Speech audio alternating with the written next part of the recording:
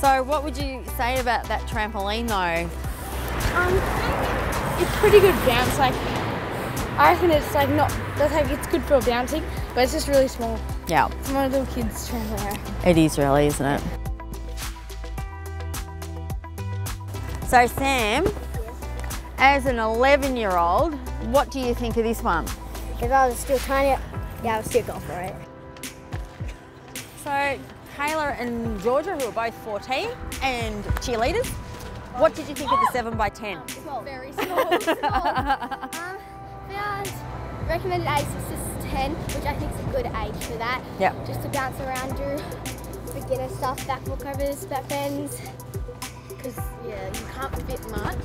I found my toes were like.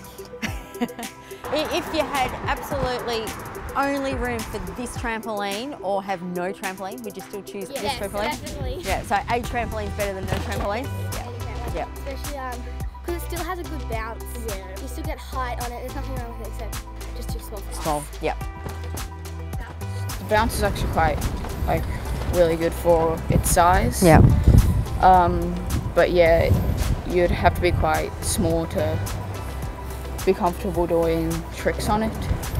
Yeah. But if you're looking to do like big tricks, then this isn't probably the best trampoline just because of its size. But if you just want to jump and you're quite small, then this will be a good trampoline. For its size, I'm surprised it's really bouncy. Yeah. You could do a fair bit of tricks if you're small, but I'd recommend this if you're like under 12.